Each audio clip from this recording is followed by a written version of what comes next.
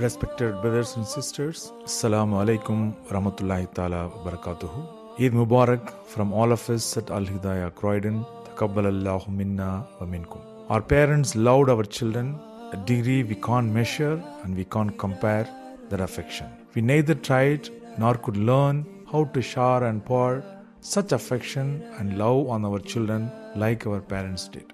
Rolling forward, we do have immeasurable love for our children, knowing our lifespan is also short. We have all assembled here on this very Eid day to show our children our love and affection for Islam, our Deen, Allah subhanahu wa ta'ala, and our beloved Prophet sallallahu alaihi wasallam. Legacy we want them to cherish and follow, but not everyone succeeded in this effort.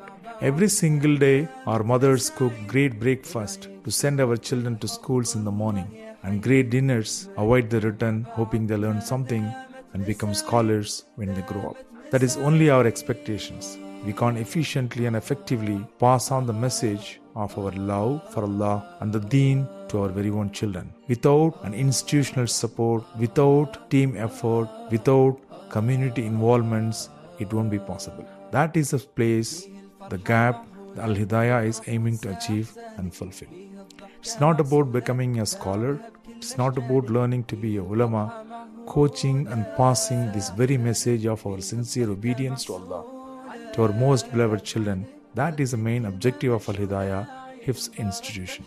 Alhidaya strives hard to understand the children better, their psychology to learn, concentrate on their hobbies, play times, game times, moment for encouragements and reflections, competitions and so on, to make them connected with the institute and the lessons very well. Enroll with us, enlighten our children, benefit from the great efforts put in to make them understand us, our Deen, our Kitab and our Prophet sallallahu alaihi wasallam.